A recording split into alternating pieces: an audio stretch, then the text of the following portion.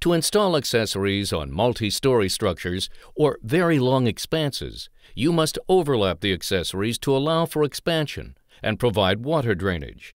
Here's the procedure for J-channels. On the upper J-channel, cut away a 1-inch section of the nailing flange and the lip of the face.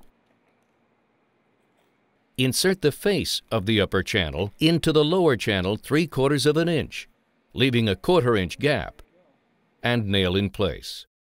Now let's look at overlapping outside or inside corner posts.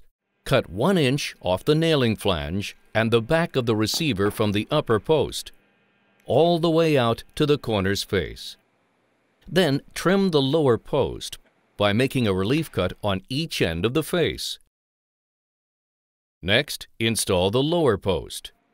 Then lap the upper post 3/4 of an inch over the lower post, allowing a 1/4 inch gap for expansion, and nail in place.